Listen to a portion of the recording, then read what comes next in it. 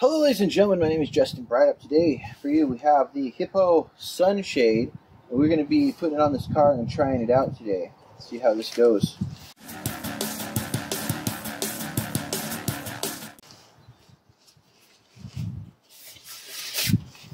Comes in a convenient bag, of course, and it looks like there are, is this another bag or is this for your mirror? I think this is for the, oh, these are both for the mirror. So the bags are mirror covers. Put these on your mirrors. These will protect your car from snow and ice in the wintertime. In the wintertime, what happens is the snow and the ice collects on your windows and on your mirrors, and then you can't go anywhere, you can't see anything. And I've used these before in the wintertime. They do work. As long as it covers it, it works. These bags each have a pull tight on the bottom, so you can pull them tight after you get them around the mirrors. Then we just put the cover on, and I think it has magnets because when I sat it on the car, it stuck to the car. So I'm going to put this on.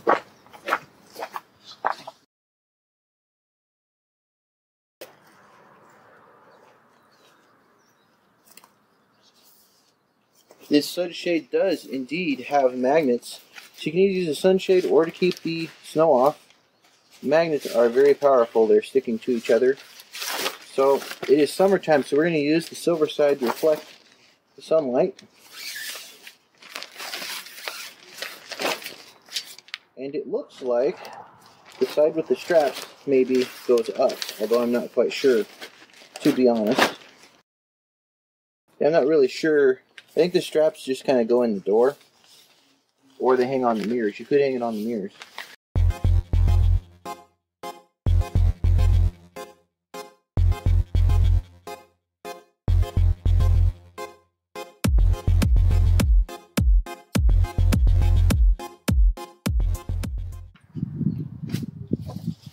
Alright, so you could shut your doors on these straps, but you don't have to. You can take the strap, wrap it around the mirror, and hook it to itself. You may have to do it more than once, but it does work like that. With the magnets and everything, as long as you don't have really strong winds, this is going to stay on the car. And right now, it's protecting the car from sun. But if I flipped it around in wintertime, put the black side up, it would be protecting it from snow and ice and whatever else. And of course, it's got those covers there. Now, if you are having your car set, like mine has been sitting for a long time here, because I need to finish restoring it, those mirror covers can also protect the mirror, because the sun fades your mirrors. It turns the black mirrors gray. It makes the paint come off. So basically, by putting those on there, you can help keep your mirrors from fading, keep everything looking nice. So anyways, great product, and definitely something to use, especially in the winter time when you're wanting to keep the ice and the snow off your car. So anyways, thanks so much for watching the video. Please like, comment, share, and subscribe. May Jesus bless you. Please click the links in the description of the video and consider giving to our Patreon. Alright, also check out my GoFundMe. Hopefully I have a link in this video description, and everything else that's going on, because I need a new camera for my YouTube channel. I really do. And also make sure you check out howtobuildamoped.com. All right.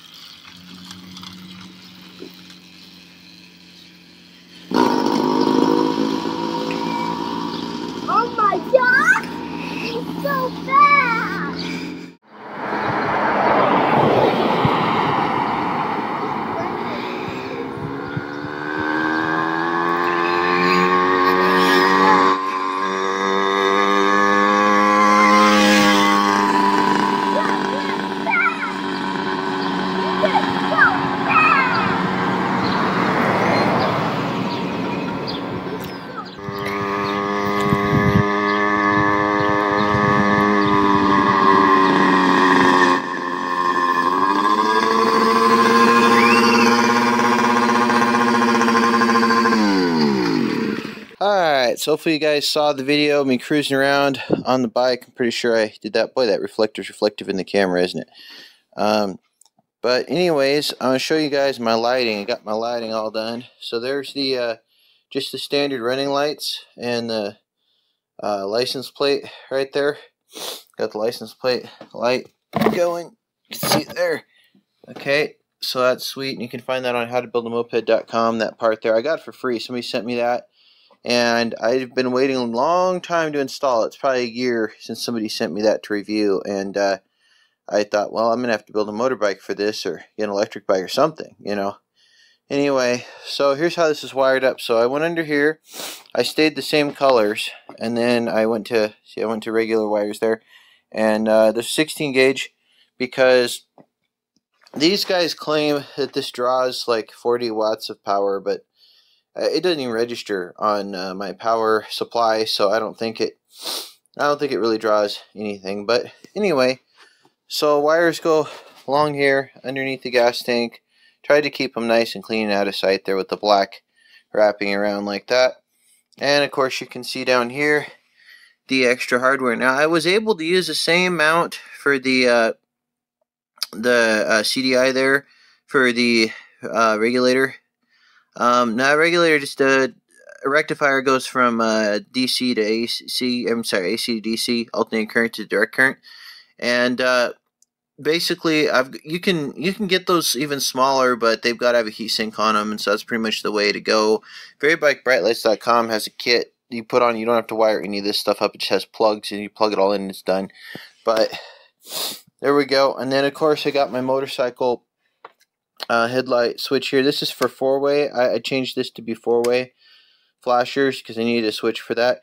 This switch sucks. This is the one that came with the headlights here, and this switch sucks because when I turn them off, sometimes the red laser stays on. It didn't this time, but there it flashes. There you go to low beam, so I don't use all my power. There's the red laser. It's supposed to be pointed upside down. The red laser is supposed to be on the ground. I don't know. I mean, I'd have to figure out a way to turn this upside down. And if I did, I think it would just hit my basket. Here's left signal light, right signal light. Somebody sent me these signal lights too. What I'd like to do, honestly, is have just a little light, yellow light here hooked into this, just so it's easy to see from the side. But, you know, this is the side profile of the bike. Even, you know, you can see I'm kind of behind it, and you can still see the signal light from this side. So, pretty good. Now, as far as the other side, though, we'll do the same thing. Go back here. Now it's kind of invisible. See? So even if I put them, I mean, I guess I could put them up higher, but I don't know. Anyway, that's that. And then of course my 4-ways, and we'll go back and look at the back ones. Now brake lights are not on. The brake lights are on. Would be much brighter. Of course, I don't have the headlight on, so my running lights aren't on because I connected all that together.